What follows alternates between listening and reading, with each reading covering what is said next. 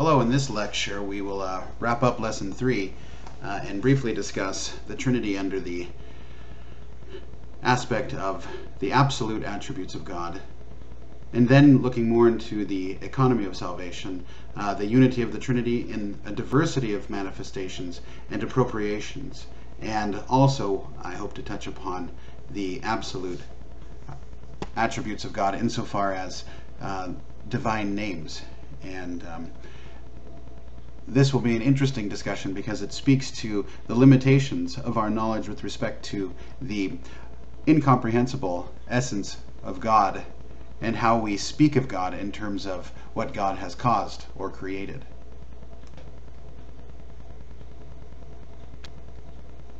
So to begin with, let us give a brief description of the absolute attributes of God. And these absolute attributes are wrapped up or capsulated in 7 basic qualities or names that we attribute to God and his being. The first is unity, then from unity, simplicity, then simplicity, infinity, then eternity, immutability, necessity, and primacy. And what's interesting about each of these attributes is how they interrelate. In order to begin discussing any kind of being, as Boethius says, first that being must have a certain measure of unity. That means he must, or it must, be one in order for it to be even in existence. And so we attribute unity to God, meaning God is absolutely one and uniquely one in his being. And as we consider the aspect of unity in terms of an absolute attribute of God, we also know at the same time that the unity of God flows from and derives from and is preserved by the prior fontal causality of the Father. And so unity refers to both unity of essence, meaning there is only one God, and it's impossible for there to be more than one God. And then when we affirm simplicity, what we're affirming is that God in his being, that is, God in his infinite perfection, is not able to be improved or diminished in any way. Thus, he is not susceptible to augmentation, being added to, as well as he's not susceptible to becoming a part of any other being. In his simplicity, he is absolutely one and fully himself. And in some sense, then, what philosophical language speaks of, or the language philosophy uses when it speaks of the simplicity of God, is that God is not composed of parts. So God, certain qualities do not come together to make God's being. God is absolutely simple. So in each and every aspect of his being, he is perfectly unified, and there is nothing prior or upon which God depends for his being. So that's, in a sense, simplicity stated in a nutshell. God is not composed, nor is he susceptible of composition in himself or with respect to any other being. In terms of simplicity in its positive aspect, simplicity implies absolute and highest perfection. So an absolutely simple being is the highest being, and as highest, he will be absolutely perfect. Thus, any perfection that does not imply limitation, does not imply finitude, can be attributed to God and should be attributed to God. And so by saying God is simple, we say that he is non-composed and absolutely perfect. Interestingly enough, then, simplicity bleeds right in or moves right into the concept of infinity, which states that God has unlimited power to create because he is unlimited in his perfection. So simplicity refers to God's non-composition, and infinity refers to God's perfection or perfections that do not render God composed, but yet posit a kind of distinction. Thus, the infinity of God, he is infinitely powerful, he can create infinitely many things, but also in terms of his own being, God has an infinite number of perfections and ideas. Thus, he knows all realities, past, present, and future, and he knows all possible realities. And in the relation of his perfection, then, his perfect knowledge supplies the object, or rather the quasi-object of his will. So thus, God's will can choose or select or prefer any number of those infinite possibilities. And so, in his infinity, we're affirming that God is unlimited in his being. There's no possible circumscribing set of conditions or constraints outside of God that limit what God is in himself. And then moving on to eternity. Interestingly enough, eternity is simply the combination of simplicity and infinity. Eternity is described by, again, Boethius as the complete or total simultaneous possession of infinite life. So you can see by saying total or simultaneous, we're speaking of simplicity, because God is not composed of distinct moments or distinct parts. And then obviously complete or perfect or infinite life refers to infinity itself. So we can see that simplicity and infinity, in a sense, inform and condition our understanding of eternity.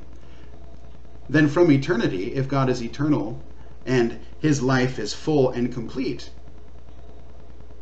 admitting of no augmentation or diminution, well, then God is immutable. This immutability refers to, again, God's absolute unity, simplicity, infinity, and eternity, meaning God cannot change in his essence or being. God's being is always perfect. There's nothing greater for him to become, and because he is infinite and eternal, he can in no way become less than what he is. Then if something is obviously immutable, if God is immutable, then God must be necessary. Necessary or necessity is a condition of God's being that says God must be this way. God cannot be any other way than God is, because God is absolutely perfect in his unity, simplicity, infinity, eternity, and immutability.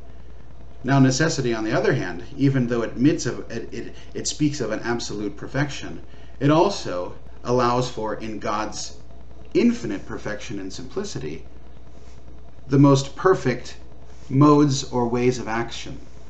Thus we can say a necessary being, an infinite, eternal, and perfect being, will be a personal being, and by personal we mean endowed with intellect and will. Thus, as intellectual being, God knows all possible things, and as a being endowed with will, God is free in his actions. God is not constrained by any conditions outside of himself, and because in his essence God is perfect, his perfection is no constraint. It rather is the ground of perfect freedom. And then finally, from all of this, moving from unity through simplicity to infinity and eternity and immutability, arriving at necessity and the realization that necessary being is also perfect, personal, and free being, we arrive at the concept of primacy. And primacy, in a sense, encapsulates the previous 6 characteristics, because it speaks of God as the first and principal being. And as first and principal being, God is in perfect act. That means God is not waiting for some moment to act. No, his very being is already perfect. His being is eternally perfect. And this eternal perfection speaks both to his essence, meaning those qualities which each of the divine persons share by virtue of their real identity with the being of God, but it also speaks to a primacy within the Godhead with respect to the order of persons.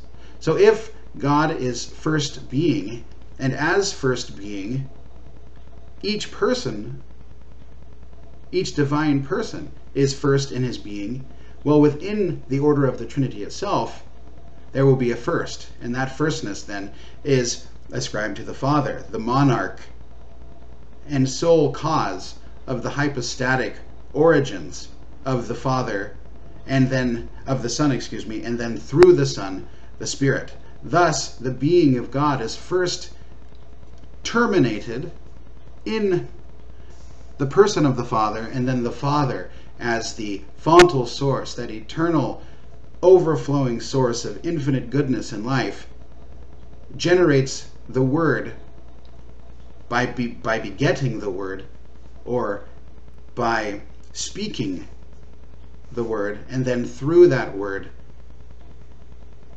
the Spirit proceeds from the Father, and thus the Father is the source of all primacy in God in terms of the order of persons, as well as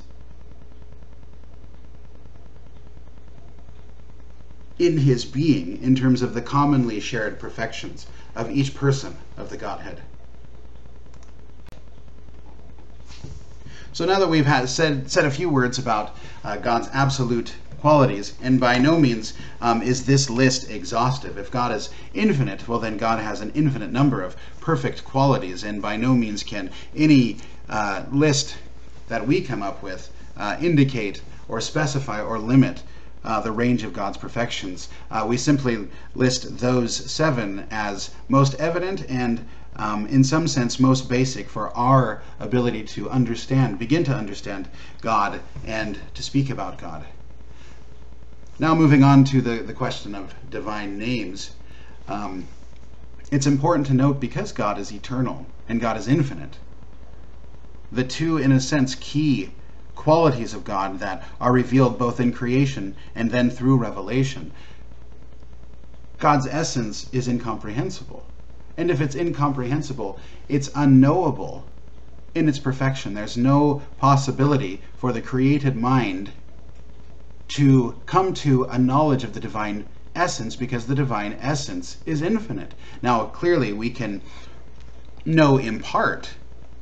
We can have a personal relationship with God in virtue of the Holy Spirit, but in no way do we thereby know God in his very infinity, because infinity by definition and eternity by definition are not able to be communicated to a being who isn't itself also infinite and eternal, and therefore God's essence as infinite can't be participated by finite minds, finite concepts. So if God then is unknowable in essence, he is also unnameable in terms of any kind of proper name.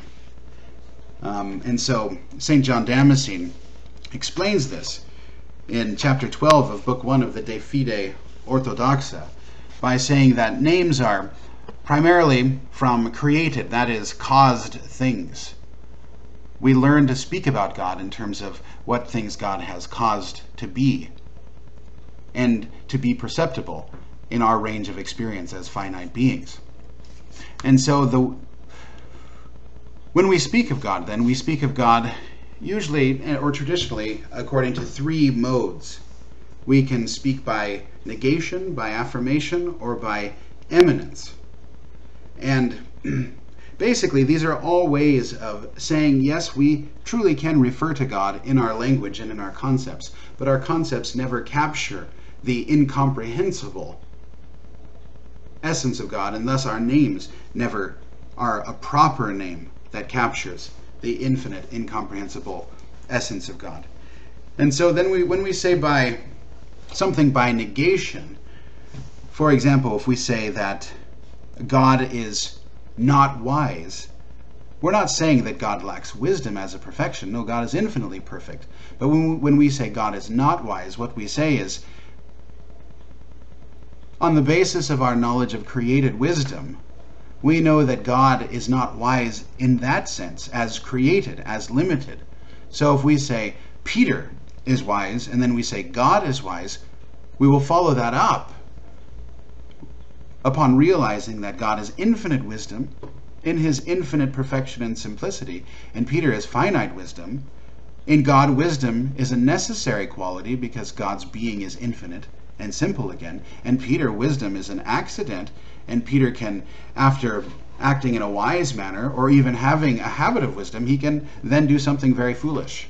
So when we speak by negation, then we are affirming that God is super essential. God is infinitely above our mode of discourse in his very being. So we're saying God is wise, but God is not wise in the sense that any created person can be called wise. And then the next sense is by affirmation. And this is just a simple statement that, well, God is wise and Peter is wise. And so in some way, this locates some sort of concept of wisdom that allows us to speak of the wisdom that we see in creation and then attribute by analogy to God. And this is a simple and basic way. This is, in a sense, the starting point of language about God, is we affirm something. We affirm that God is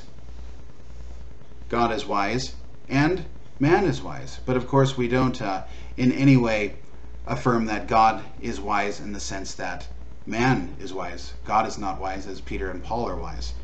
So the way of affirmation is really a most basic way that requires theological and philosophical distinctions to be put into play in order for our language to become more adequate. And so the way of negation is always safer, because one cannot be wrong. Because if we look upon created things and we say, God is not that, God is not caused, well, we can never actually be wrong. However, language of pure negation ends up not telling us very much about God at all. So we also have we begin by affirmation and then move to negation, presupposing that the affirmation speaks something true about God, because God is the cause of creation, and creation can't speak falsely about God's being, even if it doesn't speak fully about God's being. And then finally, we can speak of God by eminence or supereminence. That is, by saying that, again, keeping the example of wisdom, we can say that God is wise. We can say that Peter is wise. But we can say that God is supereminently wise. Or we can say that Peter has being and God has being, but by the way of eminence, we would say that God has super or hyper being. And what we're doing here is in a sense the same. It's getting at the same reality as the language by negation, but instead of denying an attribute, we're affirming an attribute in ineffable and mysterious way. So the way by eminence is also a valid way to speak about God, and it has its place. So if we say that God is good, we can say that God is eminently or maximally good. Or we could say that God is not good and say that God is not good like creation is good, because creation is caused and limited. But the basis of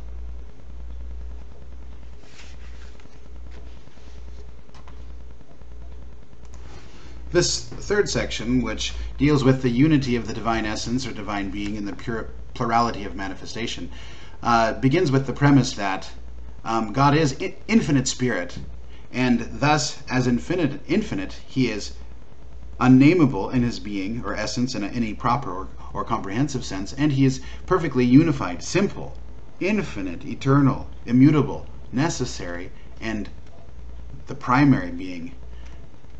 But nevertheless, even though God is infinite and in no way can be communicated or participated in his very being by any other being not infinite, nevertheless, he does manifest himself in a multiplicity of ways through what Latin theology calls various instances of God's grace or work, or what Eastern theology might call the divine energy. And just picking out a few of these manifestations, we can say that God dwells or manifests himself in the saints in a special way. That means God manifests his goodness and holiness, the sanctity of the divine being, his power in converting the heart, and in drawing created persons to himself through the saints and through their own conformity to him through obedience to his will. He also appears. So he doesn't just dwell through the divine energies or grace that allow the saints to act in a cooperative or synergistic manner with God through the Holy Spirit. He also appears through signs, visions, through dreams. And this is a way that he communicates his will in a unique way to, say, the prophets and the apostles. Moreover, we can say that God doesn't just dwell in the saints or appear to the prophets. He descends from heaven.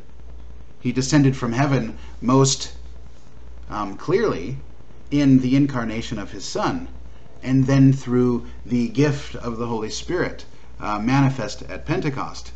But also, we can say he truly descended in terms of appearances in the many Old Testament theophanies, or as the earlier patristic tradition liked to say, Christophanies. That is, when either an angel manifesting God or imaging God in creation, or the Word himself in a pre-incarnate form appears to prophets or to individuals whom God has selected in order to reveal his will or to declare his judgment. And so, for example, the appearance of the three men or angels to Abraham at the oaks of Mamre in, I believe, Genesis chapter 18, or perhaps the appearance of the burning bush to Moses on the mountain in the book of Exodus, or we could think of the pillar of fire and the pillar of cloud that led the Israelites in their exodus to the promised land from Egypt. All of these are ways in which God has descended from heaven. And in that sense, even though God is infinite, he has the power to manifest himself through the indwelling in the saints, the appearing to prophets through signs and visions, and also his descent from heaven in various theophanies and means of communication. And then, as we mentioned before, the ultimate descent or descending from heaven is realized in the missions of the Spirit, in the Son and the Spirit, in the economy of salvation. God the Father sent his Son, and then through the Son sent his Spirit in order to fulfill the plan of all creation, that is, to recapitulate and sum up under the headship of the Son of God in his divine human hypostasis, his divine human person, and thus fulfill creation and ultimately and most perfectly manifest himself, like the book of Hebrews says. In past times, in diverse and sundry ways, God sent prophets, etc. But in these last days, he sent his own Son. And in this sense, then, we can see also that within this concept or general heading of a plurality of manifestations, while maintaining the unity of the divine being or essence, we find that the Son and the Spirit are the most perfect manifestations of God's being, because they most perfectly manifest the plurality of persons in the unity of essence in the one economy of salvation.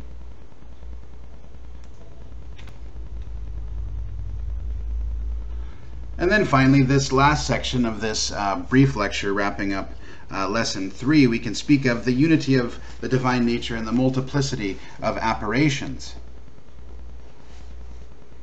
Or apparitions, excuse me.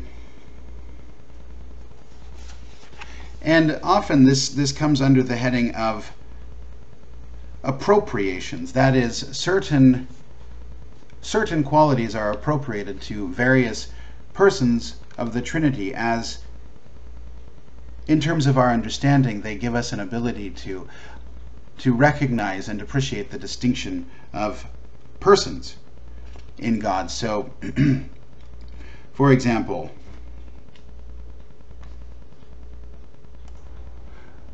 we would say that all the essential attributes of God, such as unity, simplicity, infinity, and so on, equally apply to, and without distinction apply to, all the persons of the Godhead.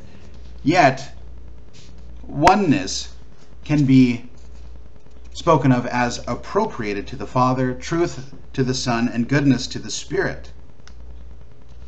Or, in another sense, eternity as that quality of the absolute primacy of the Father with respect to the persons and thus the unity of the divine being, eternity can be attributed by appropriation to the Father, splendor to the Word, and utility to the Spirit, meaning the splendor of the Father, the image, the manifestation of the Father in the Word, and then the utility or practical unification in the economy of salvation to the Spirit. And then finally, there's another understanding, or a third set of appropriations that follow from these first two. We can attribute a kind of efficient causality to the Father by appropriation. We can attribute a kind of formal or exemplary causality to the Word. And to the Holy Spirit, then, we can attribute via appropriation, again with all of these, a kind of final causality to the Holy Spirit, because in each of these manifestations we can understand that while the unity of the divine being and God's actions outside of himself in the economy of salvation are a common activity of the three persons, however, efficient causality is most easily understood, meaning God's creative power, is most easily attributed to the Father, because the Father is the source of the persons in the Godhead. The Father is the originator, the first cause of the begotten Son and the spirated, or the procession of the Holy Spirit, and thus the Son as Word, as the image, the spoken word, to him can be attributed the formal causality, that is, that by which an entity is what it is, giving it its internal structure and meaning. And then finally the Spirit as the person of unity within the Godhead. Well, the Spirit in the economy of salvation has attributed to him by appropriation all of the graces of salvation. The Holy Spirit is the person of unity, the person that manifests and distributes grace to those being saved. And so in this sense, the unity and plurality of manifestations refers to several kinds of appropriation. And appropriation means that in a given instance, a term is used functionally, though not exclusively, of one person, meaning we speak of grace as attributed to the Holy Spirit, even though grace is the common activity of the entire Trinity. Grace is appropriated to the Holy Spirit, not as an exclusive quality of the Holy Spirit, but as being a most fitting attribution to the Spirit in terms of the Spirit's relation in the Godhead himself, and then the theological language about the role of the Spirit in the economy of salvation. And so these manifestations via appropriation help us to gain a practical and clearer understanding of God's plan and God's own life as a Trinity, both through using and appropriating different terms to different persons of the Trinity, while recognizing that God's activity in creation, in the economy of salvation, is common to each person of the Trinity.